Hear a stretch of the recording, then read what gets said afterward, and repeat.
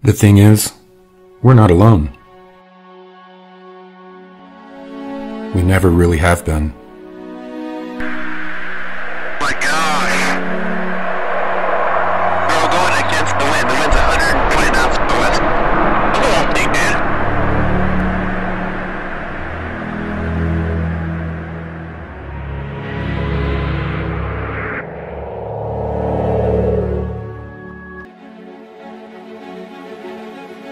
And this reality isn't what we think it is.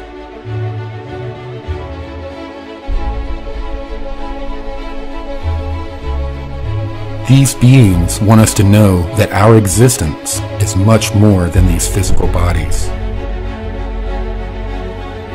That we are all one with everything. And what we do to each other, we do to ourselves.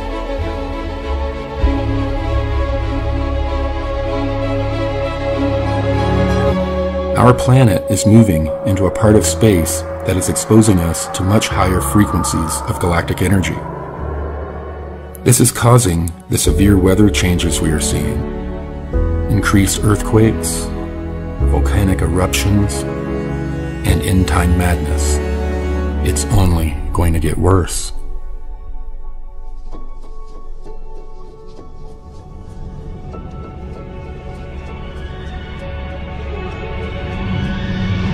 Eventually, this galactic energy will lead to a pole-shifting solar flash, which will be a real wake-up call for humanity. Ultimately, this will be a good thing for us, but it's not going to feel like it at the time. We can have a more positive experience if we can raise our vibration quickly enough to match that of our planet moving through this high vibratory field of space. And that is exactly what this class is all about. Kindness, compassion, forgiveness, acceptance, selflessness, love, service to others. These are all the things that will raise our vibration.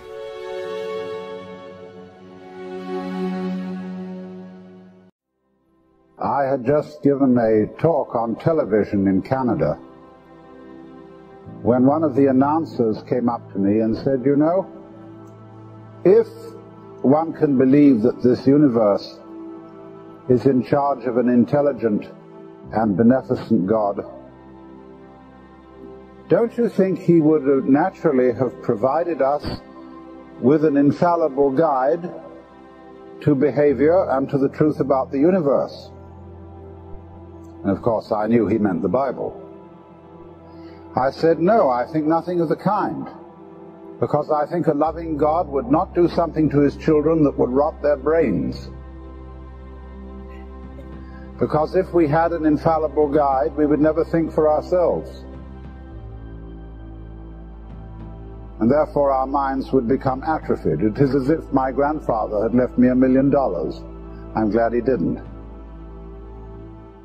And we have therefore to begin any discussion of the meaning of the life and teaching of Jesus with a look at this thorny question of authority, and especially the authority of Holy Scripture. Because in this country in particular, there are an enormous number of people who seem to believe that the Bible descended from heaven with an angel in the year 1611, which was when the so-called King James, or more correctly authorized version of the Bible, was translated into English. I had a crazy uncle who believed that every word of the Bible was literally true, including the marginal notes. And so whatever date it said in the marginal notes that the world was created in 4004 BC, and he believed it as the Word of God. Until one day he was reading, I think, a passage in the book of Proverbs, and found a naughty word in the Bible. And from that time on he was through with it. You know, how Protestant can you get?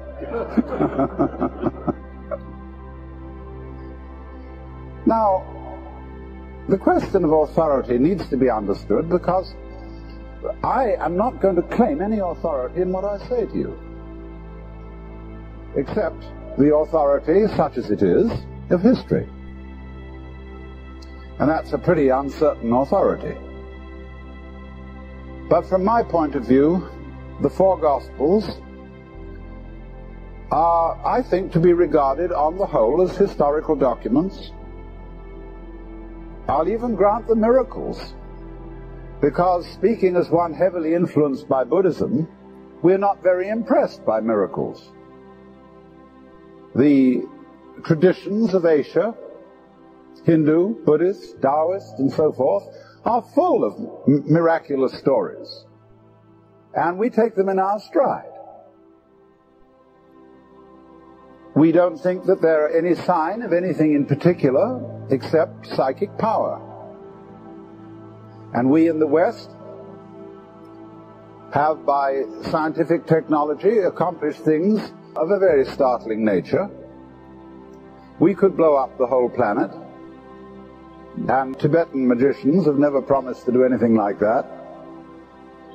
And I'm really a little scared of the growing interest in psychic power, because that's what I call psychotechnics. And we've made such a mess of things with ordinary techniques that heaven only knows what we might do if we got hold of psychotechnics and started raising people from the dead and prolonging life insufferably and doing everything we wished. I mean, the whole answer to the story of miracles is simply imagine that you're God and that you can have anything you want. Well, you'd have it for quite a long time. And then after a while, you say, this is getting pretty dull, because I know in advance everything that's going to happen. And so you would wish for a surprise. And you would find yourself this evening in this church as a human being. That is the miracle thing. I think miracles are probably possible. That doesn't bother me. And as a matter of fact, when you read the writings of the early fathers of the church, the great theologians like St. Clement, Gregory of Nyssa, St. John of Damascus, even Thomas Aquinas, they're not interested in the historicity of the Bible. They take that sort of for granted, but forget it. They're interested in its deeper meaning. And therefore they always interpret all the tales like Jonah and the whale. They don't bother even to doubt whether Jonah was or was not swallowed by a whale or other big fish. But they see in the story of Jonah and the whale a prefiguration of the resurrection of Christ. And then even when it comes to the resurrection of Christ, they're not worrying about the chemistry or the physics of a risen body.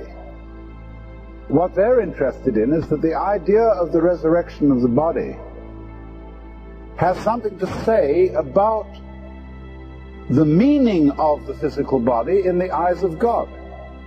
That the physical body, in other words, is not something worthless and unspiritual, but something which is an object of the divine love.